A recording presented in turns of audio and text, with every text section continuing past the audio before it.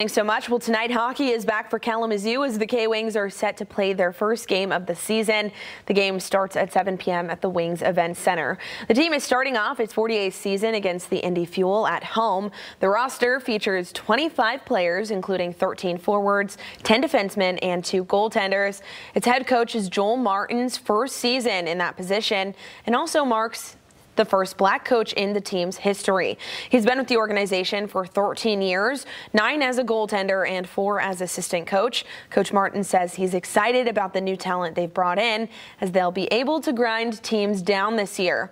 Eric Bradford, a forward for the team, says he's just excited to get out and play in front of the fans for a second year.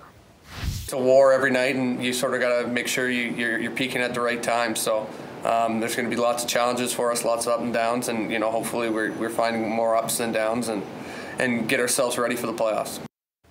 The K-Wings say they're in pursuit of the Kelly Cup this season. To purchase tickets, you can visit the box office or buy them online. Again, puck drop is tonight at 7 p.m.